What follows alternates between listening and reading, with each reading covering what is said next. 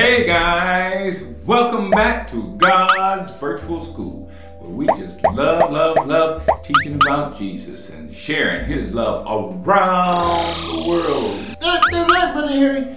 That is right. That's what we do. We share God's Word and we share His love all around the world. Today we have a special program for you, or a special video for you. We have a young lady. Her name is Gloria. Her and her beautiful family, they live in India, but they came by to visit us this past summer and we had a blessed time. And so we had Bible study and she ended up getting baptized, getting all her sins washed away. She got baptized by her father. It was a wonderful time, wonderful time. And so what I decided to do is to challenge her to learn the books of the Old Testament. She kind of knew them, but she wasn't confident in that. And so she practiced and practiced, and she became very confident and able to do it straightforward. And then I said, okay, the Lord placed on my heart, challenge her with something else. So I said, hey, why don't you learn a verse from each book of the Old Testament? Brother Harry, I know how many books are in the Old Testament. How many, Joe? 40 minus 1. That means it's 39 books. Very good, Joe. And so that is what she did. And today we are going to hear about the first 5 books, because you know it goes 5, 12, 5, 5, 12. And the first 5 books are, no, Brother Harry, they are the books of law. Written by Moses. Very good, Joe. Okay, Joe, tell me the second group of books. The 12 books. We had the 5. Now, what are the 12? Oh, by the way, you didn't even say the names of the books. Oh, this is easy.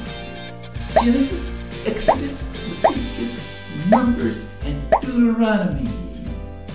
Good job, Joe. Now, the second group, the 12 books, what are they, Joe? Those are the history books. The history of the Israelites. Very good, Joe. Very good. Now, what are the 12 books by name, Joe?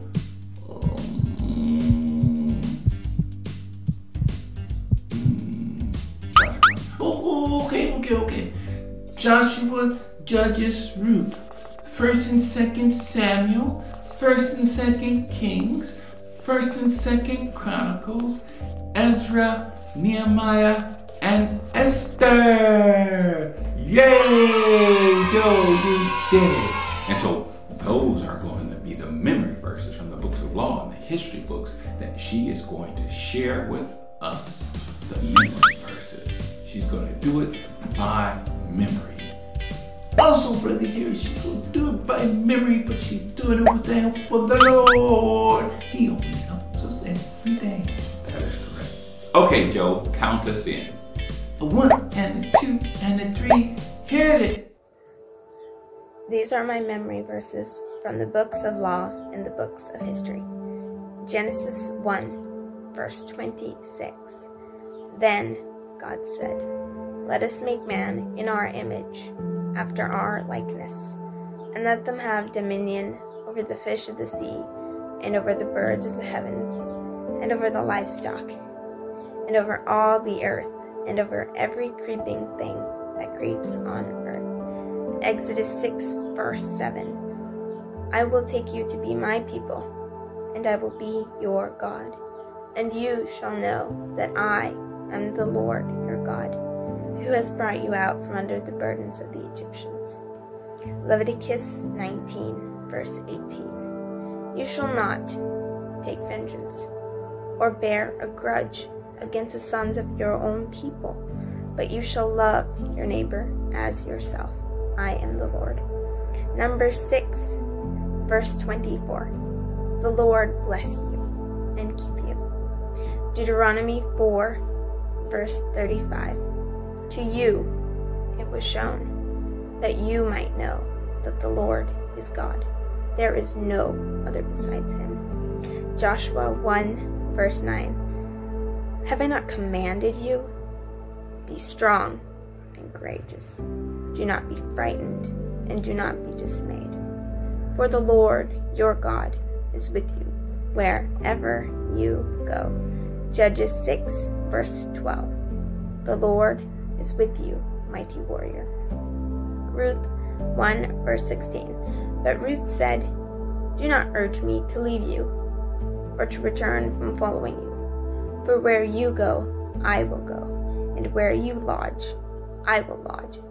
Your people shall be my people, and your God, my God. 1 Samuel 12, verse 16. Now therefore, stand still, and see this great thing that the Lord will do before your eyes. 2 Samuel 7, verse 22. Therefore you are great, O Lord God, for there is none like you, and there is no God besides you, according to all that we have heard with our ears. 1 Kings 18, verse 37. Hear me, O Lord, hear me, that this people may know that thou art the Lord God, and that thou hast turned their hearts back again. 2 Kings 20, verse 5. Turn back and say to Hezekiah, the leader of my people, thus says the Lord, the God of David your father, I have heard your prayers, I have seen your tears. Behold, I will heal you. On the third day you shall go up to the house of the Lord. 1 Chronicles 16, verse 23. Sing to the Lord, all the earth. Tell of his salvation from day to day. 2 Chronicles 1, verse 12. Wisdom and knowledge are granted to you. I will also give you riches, possessions, and honor, such as none of the kings had who were before you, and none after you shall have the like. Ezra 10, verse 4. Arise, for it is your task, and we are with you. Be strong and do it. Nehemiah 1, verse 5. And I said, O Lord, God of heaven, the great and awesome God who keeps covenant and steadfast love with those who love him and keep his commandments. Esther 4, verse 15. Then Esther told them to reply to Mordecai. Once again, these are my memory verses from the books of law and the books of history. I thank God for his love, and I thank you for your time. I also encourage you to put God's word in your heart. Psalms 119, verse 11. I have hidden your word in my heart, that I might not sin against you. May you have a wonderful day in the Lord. Thank you.